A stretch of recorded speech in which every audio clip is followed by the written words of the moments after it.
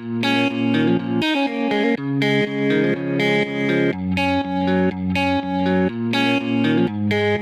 name's Holly Hill. We're rowing as the University of London and Leander here at Henley in the Remenham Cup. That's representing Great Britain Women's 8. I'm Becky Girling and I row for Molesey Boat Club, but I train with the GB rowing team out in Caversham. There's something really magic about Henley. It's the prestige of the regatta, like people all over the world know what it is. My name is Karen Bennett. I row in the Women's 8 for Great Britain, so over 2,000 metres, everyone's cheering you on. It's just fantastic, it's brilliant to be part of it. So I normally get up at about 6:15. Always have a cup of tea, can't start any day without a bit of caffeine. Then had some porridge with peanut butter, of course. Meeting the girls that I'm in the crew with and walking down together to meet at the gym to start our day.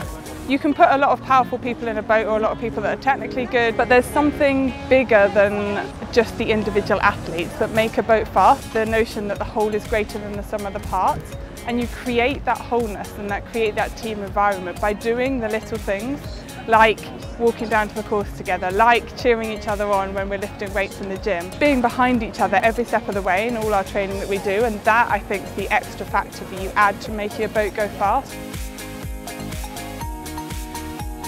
First few strokes actually I think we really nailed. We got the boat in the hips and got it moving quite quickly. The Washington crew, they put in a good push. They were really competitive, threw a lot at us, but we managed to stay really calm, and then I think in the sort of last 500 we just took it up a little bit, put a little bit more power on the end of the spoon, and we were able to come through. You know, it's in front of the home crowd. You know, now we're through to the final. I've never been at a Henley final before, so I'm really excited and I'm really pleased that we won.